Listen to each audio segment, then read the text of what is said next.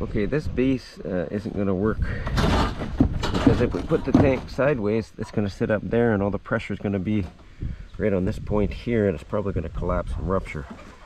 So it has to be out and fall in there. So if we do put them the other way sideways, then we'll have to chip out the block so that this can seat down inside the block.